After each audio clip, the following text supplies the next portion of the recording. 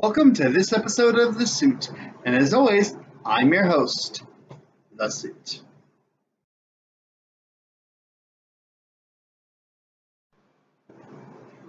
The year was 2009, and it was supposedly on a neutral field.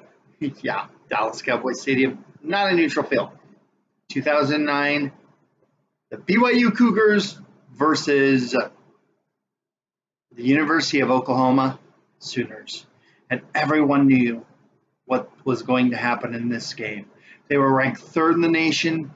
They had a Heisman winner at the helm, and this was going to be a blowout, a bloodbath in Oklahoma's favor. Enter Max Hall and the Cougars.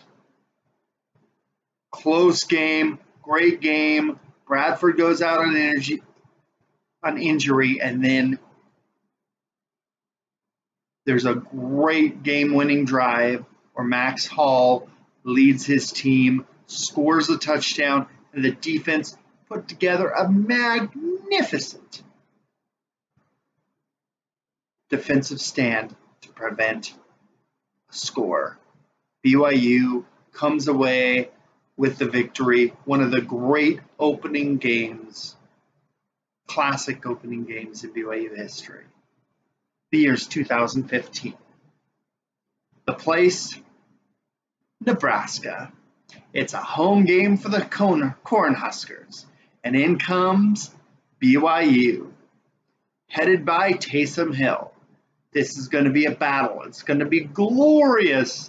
And then Taysom Hill gets a Liz Frank fracture, knocked out of the game. He did stay in and play with that injury for a good part of the game, but the pain became too much, and he was relieved by Tanner Mangum,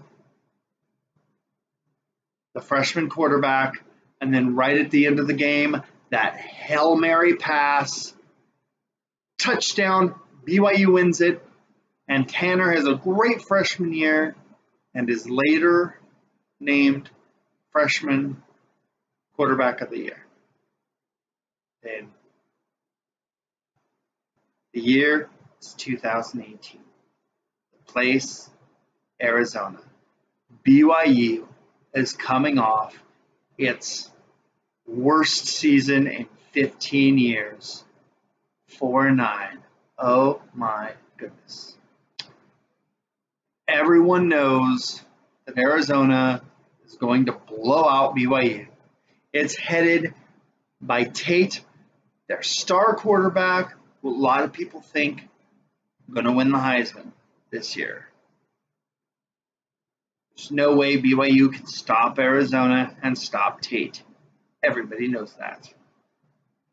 Tanner Mangum, coming off the injury, comes in there, has a great game. The defense looks fantastic. And BYU wins the game. Definitely going to go down as one of the great openers in BYU history. Have a wonderful day. Don't forget to like and subscribe.